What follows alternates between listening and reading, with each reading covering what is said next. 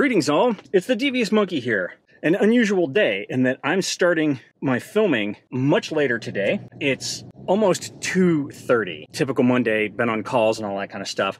I went to the UPS store this morning because my binoculars got delivered, but not the mount that allows me to connect my cell phone to the binoculars. Not connect it, but mount it with the binoculars so that I can take pictures through the binoculars with my cell phone. That I just picked up. I also got the Insta360 ONE RS. So I'm gonna go home, I'm gonna unbox it all for you and put shit together, and then I'm gonna go play for a little bit whilst I can.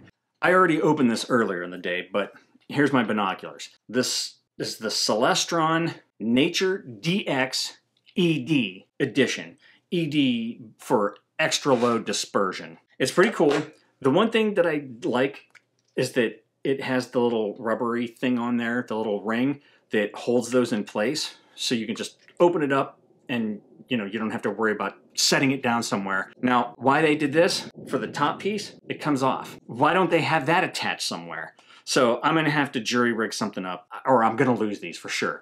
So I already kind of got them like all set up for my vision, sort of, but regardless, they're binoculars. They're not that hard to use. In addition to that, I also ordered this thing, and this is the Celestron Basic Smartphone Adapter 1.25. This thingamajigger here is you can now mount this to the binoculars and put your cell phone in there, take pictures of what you see through the binoculars. And I thought, for 12 bucks, I'll give it a whirl and see what it's like. Now we've got the big one that I've been waiting for, Insta360 ONE RS 4K edition. So it comes with that 4K boost lens.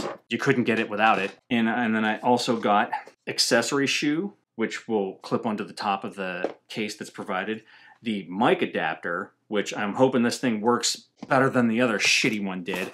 And I also got the new selfie stick. I'm gonna open all this shit up. I'm not gonna do it on cam because I don't even like doing what I just did.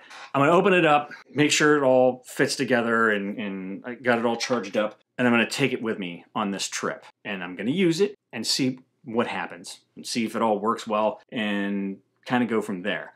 My goal or my intention was, especially for buying the shoe adapter and the microphone adapter, is to be able to use my Rode Wireless Go 2 with it. Have better audio than internal audio, although they claim that the internal audio is fantastic. Wasn't the case with the original R, so not holding my breath for the RS.